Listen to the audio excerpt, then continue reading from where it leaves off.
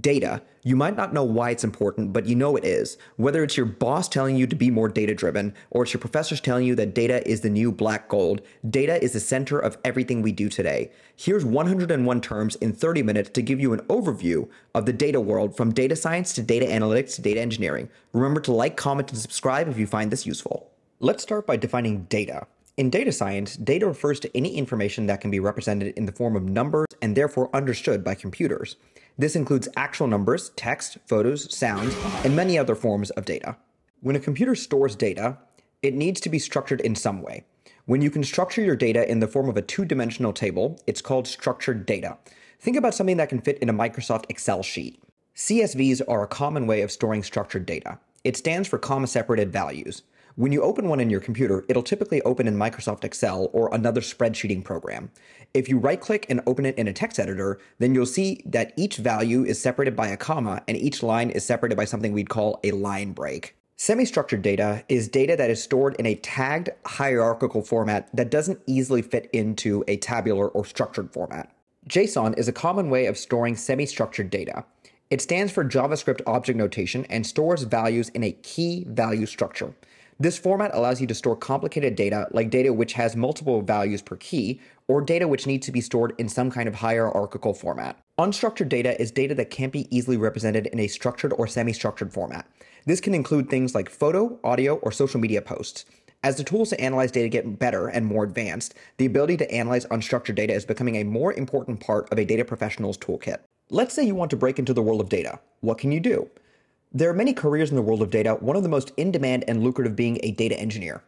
A data engineer is a conductor that ensures that data from many different sources comes together gracefully in a symphony that is clean, error-free, and computationally efficient. To get an idea of how much data is created and why we need specialized professionals to manage it, let's take the example of the NFL, America's Gridiron Football League. When a fan buys a ticket, they generate a record with information like the seat number, time the ticket was bought, etc.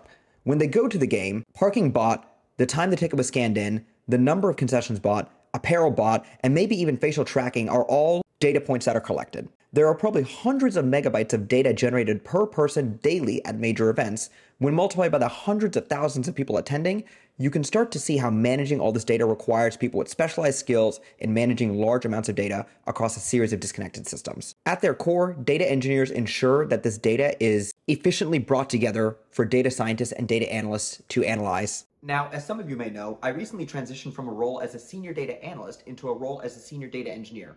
And the transition has been very interesting, especially because the skills between data analysts and data engineers differ quite a bit. But that transition has been made easier by this week's sponsor, ProjectPro.io. ProjectPro.io is the premier source to get fully done end-to-end projects on any subject in data that you are interested in. I always like to say that the best way to prepare for a job is to start doing it before you're actually doing it. And ProjectPro.io has projects just for you. End-to-end projects for data analysts, data scientists, or data engineers. Or if you are a professional working in the field, they will teach you and they have recipes that will show you how to actually do real-life tasks from end to end using real-life tools, everything from Databricks to Snowflake to AWS to GCP. Whether you're a seasoned professional looking for some recipes for an actual problem you're trying to solve at work, or you're a student or someone else looking to break into the industry and looking for something for your portfolio, ProjectPro.io has projects for data scientists, data engineers, and data analysts. They've been a great sponsor of this channel, and I've loved working with them over the past couple of months. Support this channel by supporting our sponsors, ProjectPro.io. Check it out in the link in the description below. All the data you created at the football game, it has to be stored somewhere. Databases are the computer systems that corporations use to store organized data in all formats. The most popular form of database is probably the relational database, which is controlled by something called a relational database management system. For the most part, a relational database only stores structured data and separates its data into tables, which are related to one another through their columns. One of the most useful aspects of relational databases, and a reason they're probably the most popular database format in the world, is that they are often ACID compliant, meaning that transactions within the database are atomic, consistent, isolated, and durable. Atomic meaning each transaction, read and write, is treated as a separate unit. Either the entire transaction is executed or it isn't. This protects against data loss and corruption, either the transaction succeeded or it doesn't. Consistent. Transactions are made in predefined and predictable ways. If something in your data is corrupted, unintended errors in your table won't occur. Isolated. Multiple users reading and writing simultaneously will have their transactions isolated from one another, ensuring concurrent transactions can happen without interference. And durable. Even if the system fails, transactions will be saved. If you need to store important data like customer balances because you're a bank, a relational database helps ensure data integrity because of its ACID compliance. Another great aspect of relational databases is the prevalence of SQL or SQL, a querying language that's easy to learn, difficult to read, and impossible to master. This is how data professionals oftentimes interact with databases and is a core skill for anyone who wants to break into the world of data science. I have a 1-hour tutorial on SQL if you want to get started. Usually when you have a table in SQL, you don't need all of the data in that table at the same time. When you want to limit the amount of data you're bringing in, you can use the select statement to limit the number of columns that you bring in from a full table, or you can use the where statement to limit the number of rows you're going to bring in based on some condition or a series of conditions. After you filter down your data, you might want to aggregate said data. Aggregating data is all about taking a certain number of rows and combining the data in such a way that you end up with less data than before. One common way to aggregate data is to sum or average it. Depending on your RDBMS, you can have dozens of other ways to aggregate your data. A common issue is that the data you need is separated into multiple tables. There are two main ways to combine data from multiple tables: unions and joins. A union refers to joining tables vertically, or basically stacking tables on top of one another. A join refers to combining tables horizontally by matching values in common columns from both tables. While relational databases are great if your data comes in formats that are tabular, if you have semi-structured or unstructured data, you'll want to store it in a NoSQL database. This refers to a group of database paradigms that rose out of the need for internet companies like YouTube and Facebook to store massive amounts of data in a relatively cheap way. NoSQL databases are usually not ACID compliant, but can scale to handle massive amounts of traffic better than many SQL databases can. MongoDB is probably the most common NoSQL database out there, although there are many others like Amazon's DynamoDB or Microsoft's Cosmos DB. So far, we've talked about the software management of databases, but also important is the physical computer a database is on. Databases are stored and processed on servers, which are basically computers that are designed to handle massive amounts of traffic. Back in the Stone Age, you would have to buy, power, and manage these servers yourself if you were a large company. These databases were considered on-premise or on-prem databases. In data professions, you'll often hear about a database being on-prem or needing to move data from on-prem. If you're moving data from on-prem, you're usually moving it to the cloud. Cloud services are a group of services managed by a large company who takes care of everything from buying and powering the servers to managing physical security to adding and subtracting server power based on how much traffic you have. When using cloud outside of China, the big players are Amazon Web Services, better known as AWS, Microsoft Azure, and Google Cloud Platform, otherwise known as GCP. AWS started off in the early 2000s and is the current market leader, with Azure behind it and GCP behind Azure. If you're in China and somehow are able to watch this video, then Alibaba Cloud, Tencent Cloud, and Huawei Cloud are some of the biggest players. Modern clouds have been a breeding ground for companies who base their entire existence on the major cloud services. Snowflake is probably the most famous of these companies and built their entire data warehouse tool on top of AWS. A data warehouse is just a database that companies store and organize large amounts of data away from their production systems or systems that actually run business processes so that it can be analyzed by data professionals. A store, for example, will have a data warehouse like Snowflake, which has a copy of all of the customer transactions data for analysis, separate of the actual data which is used to run business operations. Additionally, data warehouses usually have the ability to run extremely complicated transactions and calculations, which makes them perfect for analytical purposes. If you work in data today, you'll inevitably run into big data. Big data is a bit of an amorphous term, and if you post anything about big data onto a website frequented by tech professionals, you'll constantly be told that you're not actually working with big data. Ignoring the haters, big data has three main parts to it: high volume, high velocity, and high variety. Big data emerged out of the exponential increase in computational systems over the past few decades. Between all the interactions that computers have with each other, petabytes of data are created constantly. Before we talk about how we solve the problems of dealing with big data, we must first talk about vertical versus horizontal scaling. Let's say you need to store and process a bunch of data. You'll need two things: computational power or compute, and storage space. You could vertically scale your system, which means you buy a more capable system with more storage and a stronger processor. At the individual level, this works relatively well. When you need to process more data on your laptop, you buy a more expensive laptop.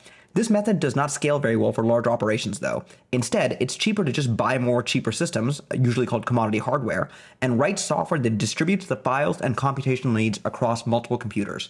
This is called horizontally scaling, and is basically how we deal with all big data problems. Going through each of the aspects of big data one by one, let's talk about how we deal with the massive volume of data today. One of the most common ways of storing massive amounts of data is to use something called object storage. Object storage is a form of storage that allows you to just dump a file into a sectioned off part of a disk, and then gives that file a key which you can use to retrieve it later. This allows us to create massive data lakes, which can store insane amounts of data relatively cheaply to deal with the insane data volume of the modern world. Back before the era of big data, the velocity at which we had to move data didn't need to be that fast, except for the most advanced use cases. This led companies to process data in batches, maybe once a day or once a week. This allowed them to run data processes when fewer people would use systems and overall requires simpler data infrastructure to set up.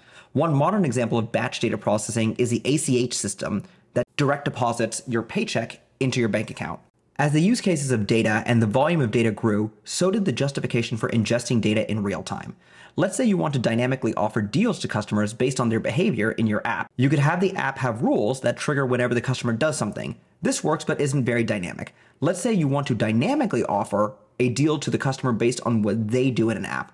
We'll need to stream in the data from millions of users we have to our systems using a streaming data pipeline, process it, and then port the result back to the user. Streaming data processing also allows for real-time analytics. One common framework used to deal with streaming data is the Apache Kafka framework created by LinkedIn. When you have a large variety of data coming in from different systems that has to go to another large variety of systems, the number of connections that you have to make scales too fast for you to manage them. This is where Kafka comes in. Kafka is a high-throughput messaging system that takes in all of the data from your input systems and coordinates their transportation to the output systems. A great example of Kafka's use in the real world is how Netflix uses it to recommend shows to you in real time. After we have somewhere to store our data and stream it, we'll need the ability to process a large variety of said data. Dealing with the massive velocity of data requires more interesting solutions. Dealing with this massive amount of data requires a big data framework that can horizontally scale the computational power available to us and intelligently distribute the load across these systems. Apache Hadoop, inspired by work at Google, was one of the first extremely popular frameworks to do this. It allows for the processing of massive amounts of data using distributed computing, meaning it will distribute the computations across many different computers and coordinate the results to come up with a solution that's similar to if one computer did everything by itself. Apache Spark, developed in Berkeley, came out 8 years later and did basically the same thing, but was designed to counteract the deficiencies of Hadoop and tended to be faster because it would use RAM to store intermediate operations instead of disk space like Hadoop. This also means it can be more expensive to run. You're probably now wondering why all these tools have Apache at the beginning of them and what Apache is. Is it some super data company that's creating all these industry standard tools?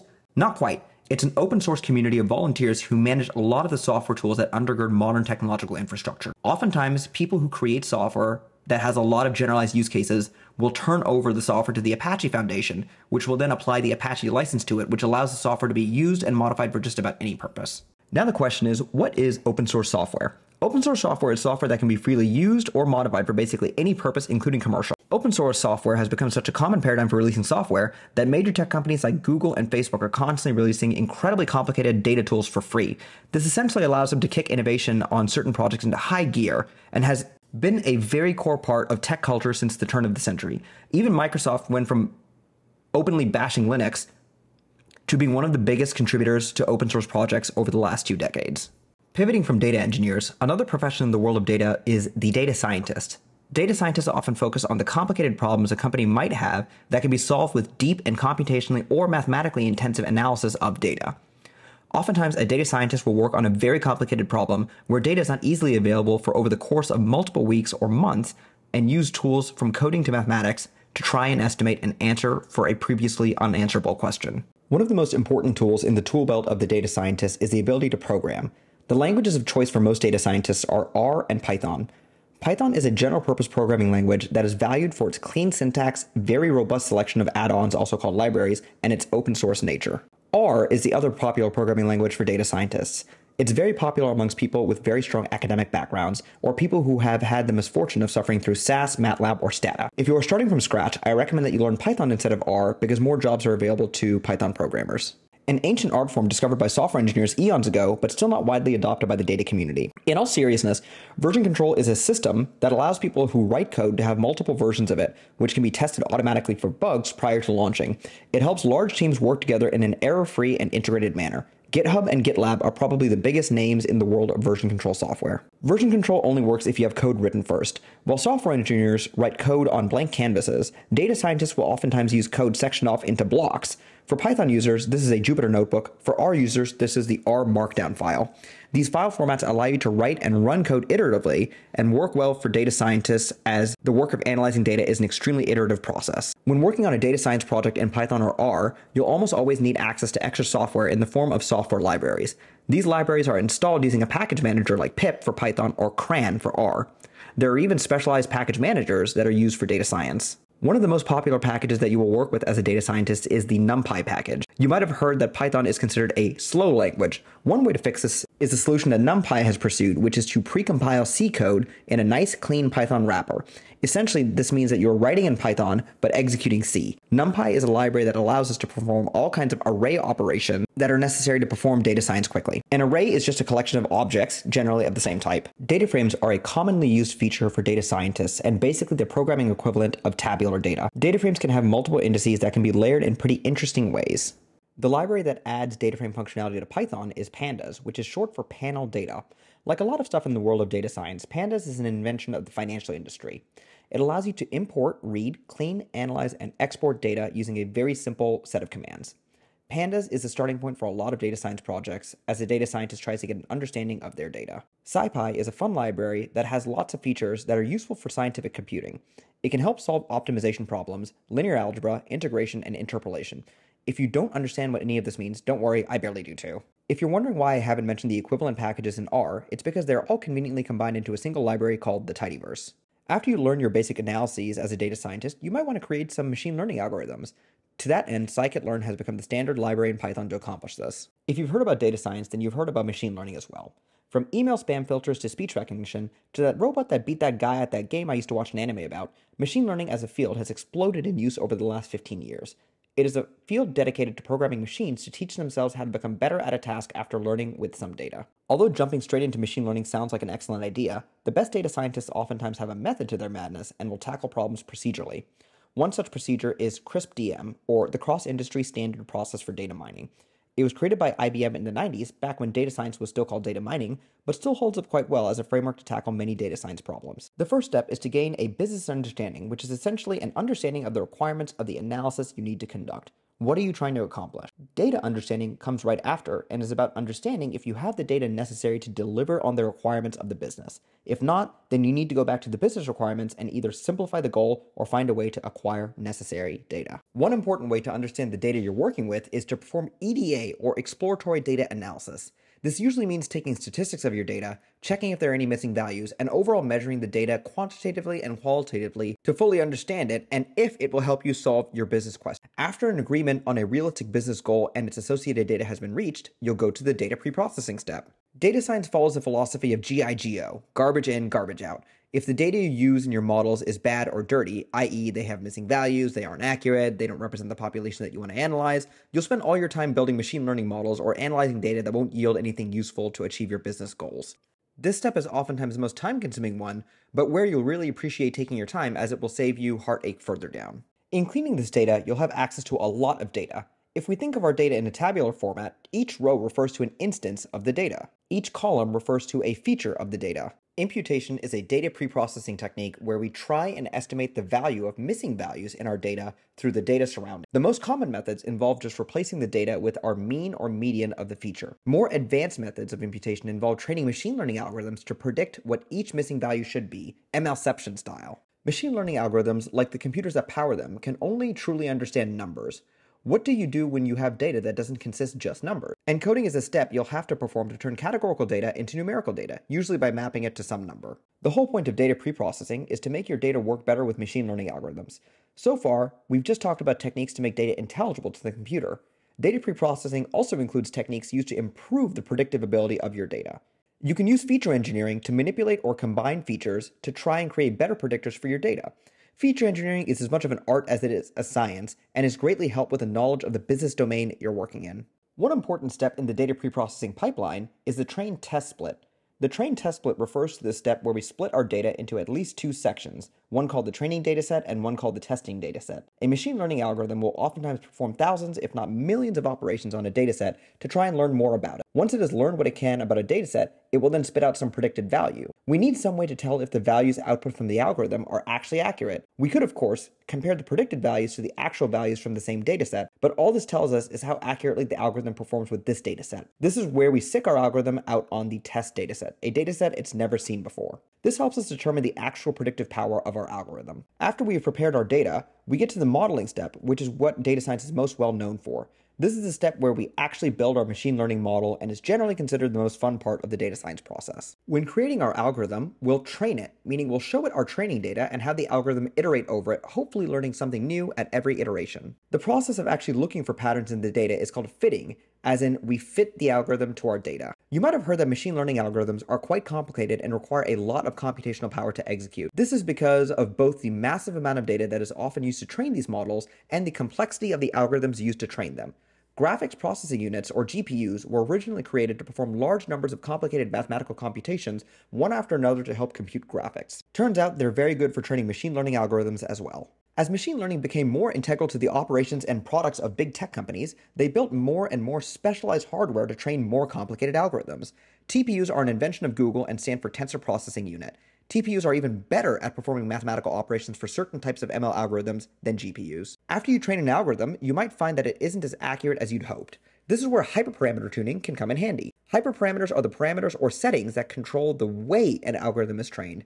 It's one way that you can improve the performance of a model. Let's say you don't have access to the complicated hardware sometimes required to train certain algorithms. This is where techniques like dimensionality reduction can be useful. These algorithms attempt to find dense patterns in your data that can be grouped together and remove features or combine features such that you reduce the overall number of features you're working with, thereby reducing the dimensions to your data. All that sounded pretty cool, right? Well, you can see why modeling is the most popular step of CRISP-DM. After building our model, we need to evaluate it against the business requirements originally laid out. If we find that the project has not solved our business requirements, then it's time to go back to step 1 to see where we need to adjust our business goals if we don't have the data required to solve the project. Assuming we pass evaluation, we will eventually want to deploy our model, which means it will be released into the real world to solve whatever issue it was created to solve. Coming back to the path of machine learning after that long tangent, assuming we're in the modeling section of CRISP-DM, it's now time for us to determine which machine learning model we're going to use. First, we need to determine if the problem we're going to solve is a supervised, unsupervised, or reinforcement problem. A supervised problem is one where we train a machine learning model on a target variable of some kind with data that we might have. A target variable is the variable that we'd like to predict. It can be something like whether a photo is a hot dog or not a hot dog, or trying to predict incomes in a population based on some data we have of said population. If you've decided that your problem is a supervised problem, you'll then need to decide if you want to solve it using regression or classification. You use regression if your target variable is numeric, and you use classification otherwise. For example, if you want to predict incomes based on a series of factors, incomes are numeric, so you'd be solving a supervised regression problem.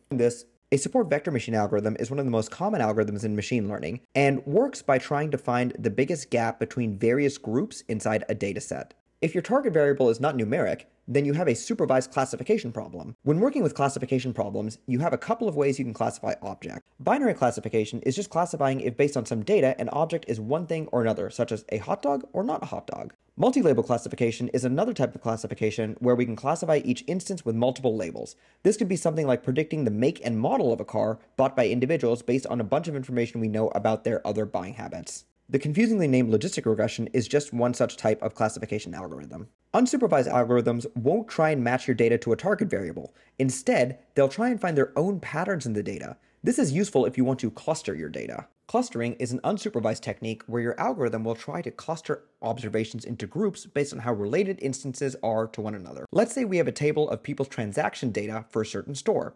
A clustering algorithm can create groups of customers with similar purchasing habits, which you can then label with archetypes to better target certain particularly desirable customers. Although now commonly used to refer to the excellent podcast Ken's Nearest Neighbors, KNN refers to an algorithm called K Nearest Neighbors. Basically, you define what K should be, and the algorithm will create centers in your data and group the nearest K values to each other. Although easiest to illustrate with two-dimensional data, this technique works with data of all dimensions. Reinforcement learning is a very special type of machine learning algorithm that tries to teach by setting some desired outcome and rewarding the algorithm when that outcome is reached and punishing it if the outcome isn't reached. For a particularly interesting example, check out this video by 2 Minute Papers, where a reinforcement learning algorithm is used to train bots to play hide and seek. As they let the algorithm run for longer, the results start to get very interesting. A really versatile yet common algorithm that tries to create a tree of decision nodes to classify values into different categories. It uses a metric such as information gain to determine how to split each decision node into two different routes.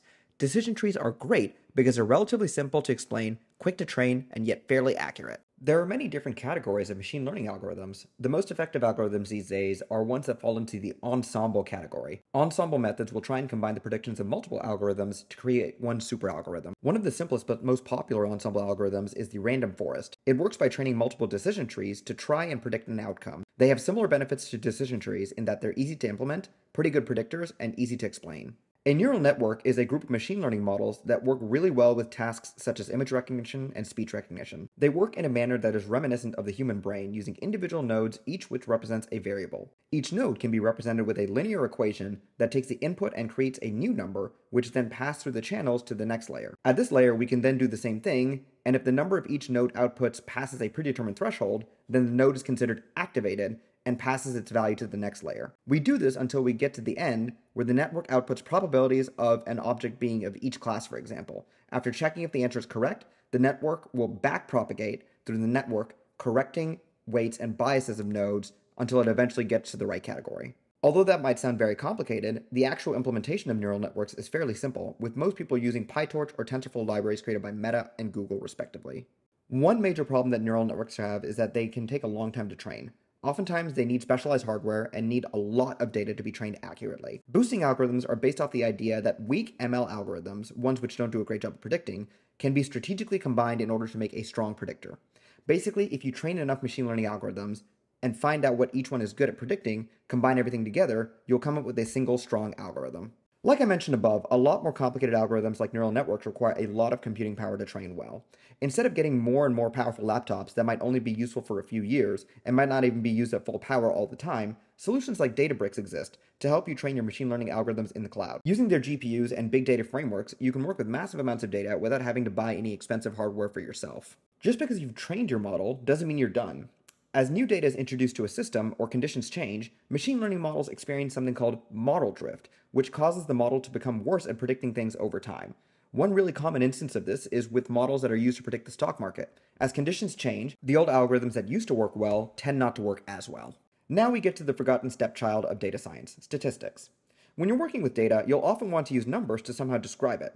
Descriptive statistics are a great way to do this and involve taking measures of central tendency like mean, median, mode of a dataset's columns along with standard deviation, value counts, etc. Basically, any way you can use numbers to describe the data. Inferential statistics are when statistics start to get really interesting, as this is where you use stats to try and determine information about the data that isn't explicitly said. Things like forecasting future results and generalizing a population based on a sample fall into this bucket. Bayesian statistics, or Bayesian thinking, is a field of statistics that concerns itself with the likelihood of an event happening given other events have happened. A great example would be trying to figure out the likelihood that someone you're going to go on a first date with likes Star Wars. Your estimate is that about 60% of the population likes Star Wars. While on this date, it comes out that your date went to go see the last Star Wars movie. You know that basically all fans of Star Wars saw the movie, but not everyone who saw the movie was a Star Wars fan. And you can update your hypothesis to say it's 80% likely that your date is a Star Wars fan. A data distribution describes how data, usually numerically, is distributed. The most common type of distribution is the Gaussian or normal distribution, which is a precondition for running a lot of statistical tests. One really important statistical concept that can affect the accuracy of your machine learning algorithms is selection bias. This is a type of bias introduced when individuals or instances selected for groups are not truly randomized, which can lead to poor accuracy in your algorithms. An example would be if your train test split was done poorly, such that your training group is not generally representative of your entire sample.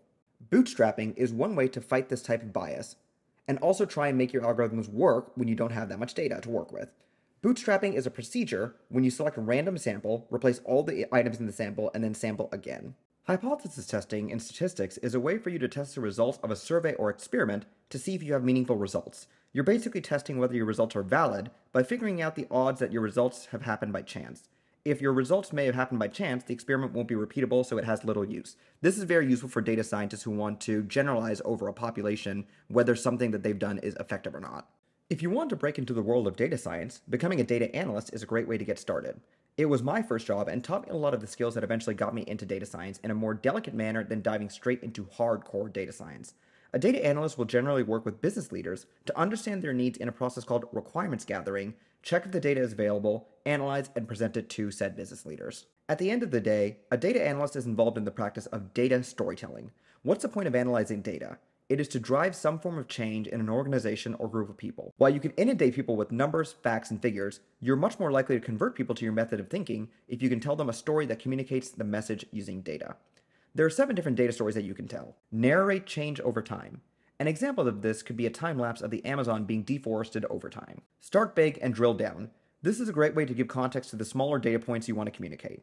If you wanted to communicate how infrastructurally underdeveloped North Korea is, you could show a map of all of Asia and how well lit it is at night, then zoom into the one part that isn't, North Korea. Start small and zoom out.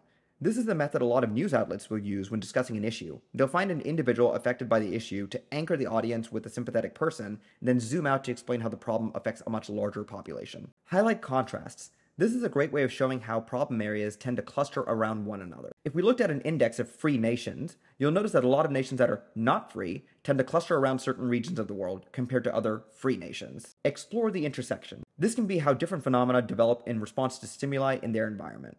A line graph of North Korean GDP per capita versus South Korean GDP per capita shows an intersection in the 1950s, followed by a huge acceleration of South Korea to the stratosphere, while North Korea eventually suffers. Dissect the factors. Oftentimes, we want to know what are the constituent parts of an observed phenomena. Let's take global GDP figures. By itself, there is not much of a story here, but as we dissect them by country, you start to see the rise of certain countries during different times in history. Profile the outliers. Sometimes the outliers are what we're truly interested in. If you're working in fraud detection, normal transactions are not something you're interested in as much as the outliers are. Business intelligence is concerned with using generally tabular data and transforming and visualizing it in order to explain business performance. It's less about analyzing the data like a data analyst does, and more about communicating what the data says in formats that help leaders understand how the business is performing. Business intelligence professionals use a class of tools called BI tools. These are tools with graphical user interfaces that connect them to many different sources of data and make visualizing them easy.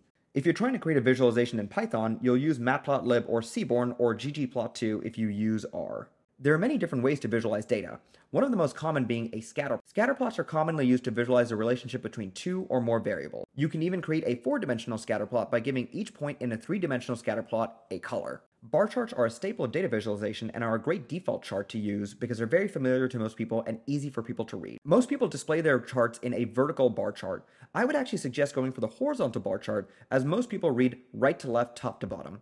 The horizontal bar chart preserves the natural order of reading and makes it easier to compare classes to one another. Pie charts are a chart type that should almost never be used. If you have more than 3 very differently sized groups, then it'll become very difficult for your audience to differentiate the group. Pie chart slices are differentiated based on the volume of each slice. Volumes are very different for the human eye to compare across different categories. This is in opposition to lengths, which are what we need to compare the different categories in a bar chart. I would actually suggest that you switch pie charts to horizontal bar charts. That way your data is communicated in a more consistent and easy to read manner. Line graphs are an excellent way to show change over time. Just be careful, as the fact that the lines have no breaks in them implies that the data is continuous, as in something is happening between the points on the chart. Time series data is a very common data type used to graph line graphs. It is any data with a date and time in one column and generally a numeric value in another column. Tree maps are a fun graph type that can highlight the biggest categories in a complex system. They're often used to map out the sectors of a nation's economy, for example. A histogram is a special bar chart that groups the values in a single group in buckets that are represented by columns. It's used to illustrate how data is distributed. The choropleth map is a great way to illustrate the differences in geographic areas. It's a very powerful map type and used a lot to illustrate the difference in populations.